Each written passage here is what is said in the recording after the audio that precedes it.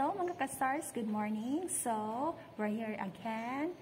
Our content for today is all about me in my on-site day. So, anong ginagawa ko during my on-site day in our school or in our classroom. So, this morning we arrived at almost 8 in the morning, and then after that one, I continued printing Willas in creative writing.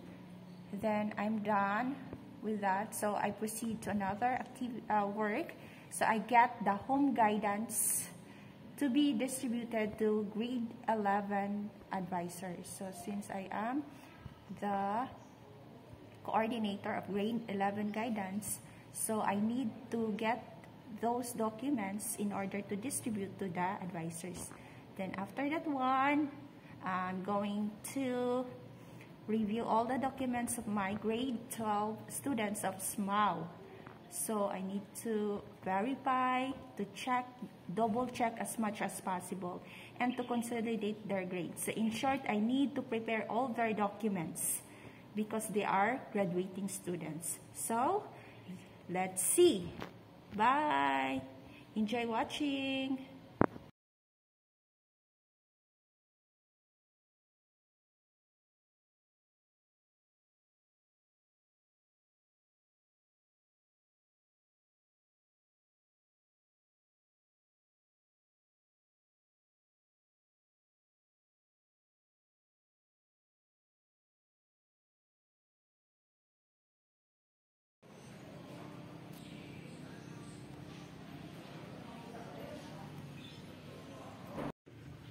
Hello mga ka-stars, good morning. So today is Wednesday and it's very busy day. So I went to the room of Mount Juridic because Sir Hill texted me to get the home guidance forms. So I will going to distribute all these forms to grade 11, and also we have grade 10 teachers. So this one is the home guidance Form 1 through 7. This will be used during the checking of cards before graduation. So, I'm done printing module this morning about the creative writing of Mr. Makiling. So, I'm done also printing Willas of Entrep. So today I'm going to distribute this one to the grade 11 teachers. And also my task is I collected some amount for my fellow teachers who has their problems. At least through contribution of the teachers, they can help somehow. So let's go. Let's give this one to the teachers. Bye. So going to the teachers. Ang galing lang, di ba? Ang daming work, but the price of a good work is an overloading of work. That's why we have here. That's why we have this one. It's okay. So after this one, I will distribute this. I will check naman the documents of my advisory, my SMAU 12. So we are going to check their cards, their Form 137, 138, their NSO and PSA. Okay, God bless, Lord. Help me, Lord. Give me strength, power, and wisdom to comply. All those things that need to be done. So this is our gym.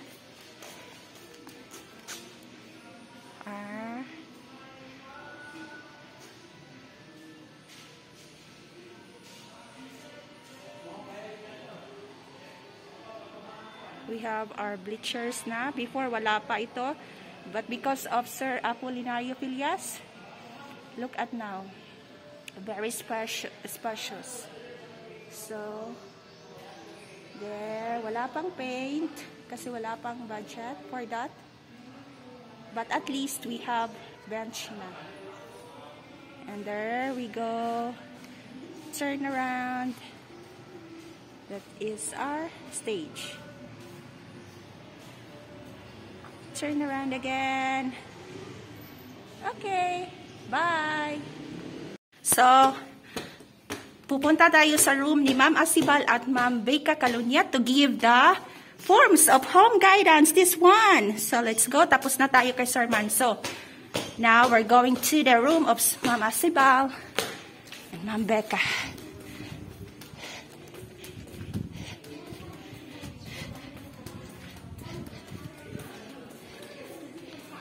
Hello, good morning. Oy.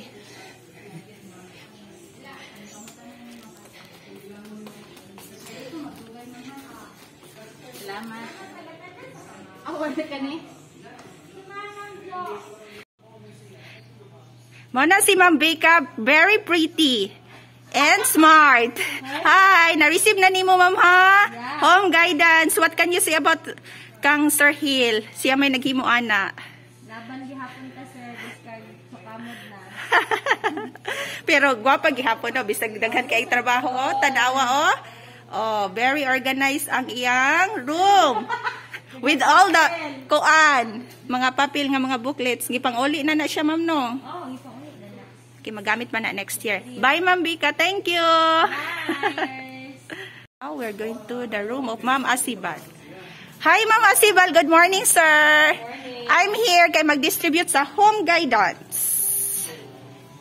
But namalihog ra si Ma'am Joytik. Oh, sir. Ato guard sa home guidance. Ma'am, ikaw ra dede Ma'am. Si Ma'am Sally. Kana first page, first Ma'am. Front, palihog na lang po ko dere Ma'am. Oh, advisor. Kani Ma'am kana. Thank you, Ma'am Asibal. Sakto na imong number of student, 24. Hoy, taba, 19 lang.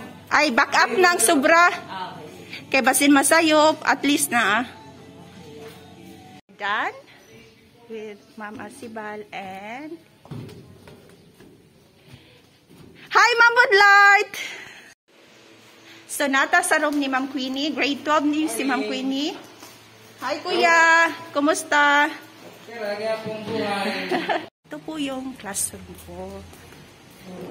So, nandyan po, head ng TPL department. Pamuran natin. Hi, Ma'am.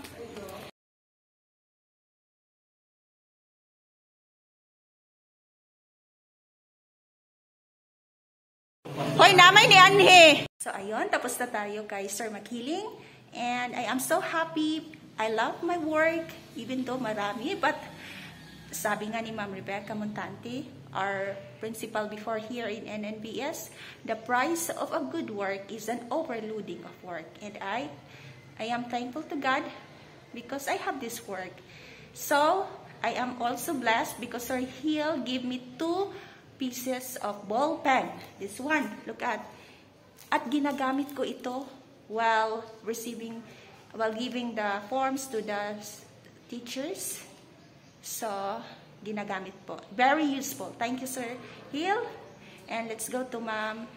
Remaining is Ma'am Chinky. Ma'am Chinky is not on site because work from home. We're going to give the forms next week. And Ma'am Nora, since nandyan si Ma'am Nora, punta tayo at kay Ma'am Grief at Sir Basol. All grade 11 advisors. Tara, let's go! Ate Nora! Hi, good morning everyone. Maghatag ko og home guidance. So, 12 na. 11 mo po. And Ate Nora, you receive how many pieces of home guidance form? 32 pieces. How many students do you have? For our 29. So, back up ang extra ha. Just in case masayop o kuan. So, pizza 24. Yes po. So, what can you say about With that? audience pagyod. Okay, this is documentation. Thank you, Ate Nora. Ayun. So, I hope you enjoy watching. Do not forget to like, share, and subscribe. Okay, and hit the notification bell for more updates. Thank you very much. God bless.